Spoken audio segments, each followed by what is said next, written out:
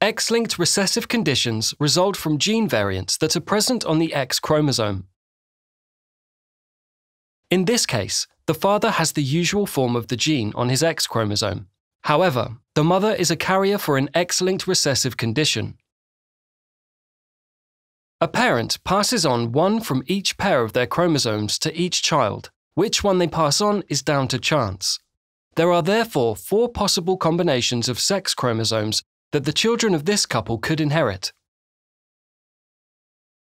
The first 2 combinations show a child who has inherited the father's X chromosome, and so will be a girl.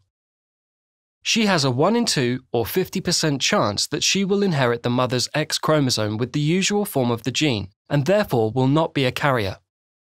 Equally, she has a 1 in 2 or 50% chance that she will inherit the altered form of the gene, and so will be a carrier.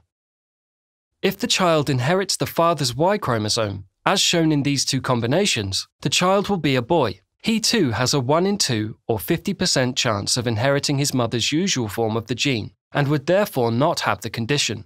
Equally, he has a 1 in 2 or 50% chance of inheriting the altered form of the gene, and so would have the condition.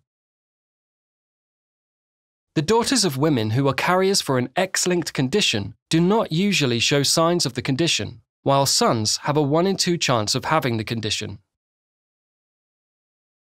Each one of the possible outcomes shown here is equally likely, and it is important to remember that chance has no memory. So the chance that each son will inherit an altered copy of the gene and therefore develop the condition is 1 in 2 or 50% each time. This is irrespective of whether or not the parents have already had sons with or without the condition.